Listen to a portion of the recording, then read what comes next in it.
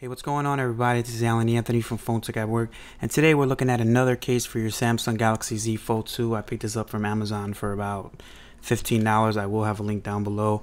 So let's see if it's any good, and let's start the video. I'll show you what I'm talking about. Pow.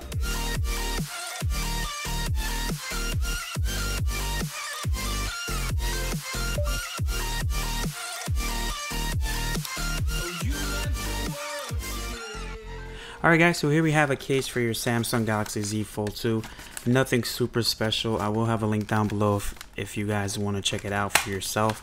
Now, I did actually see this on Amazon for a really cheap price, so I figured let me just try it out since the leather actually looked really good in the picture. So as you guys can see, we do have the nice little stitching over there in the bottom.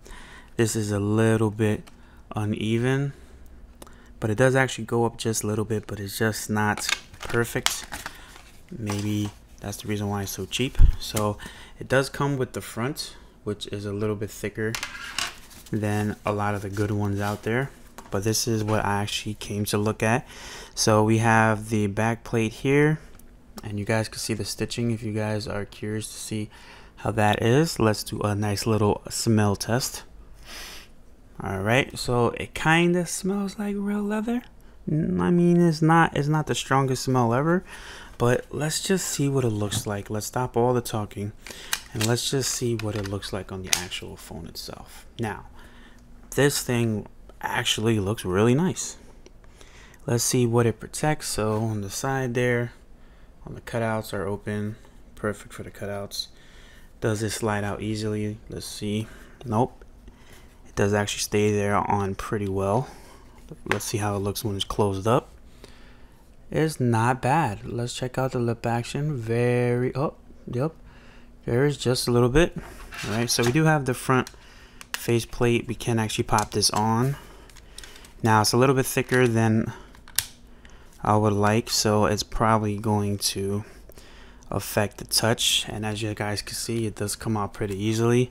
So that part is definitely not good. Let's see if there's any type of tape or adhesive here. Oh, no adhesive at all. So definitely not going to be using the front one, but as you guys can see, it does actually connect pretty well. It's just the fact that this will slide off very easily because it has no type of glue or adhesive or anything like that. So you guys pretty much have to mix and match with the older one.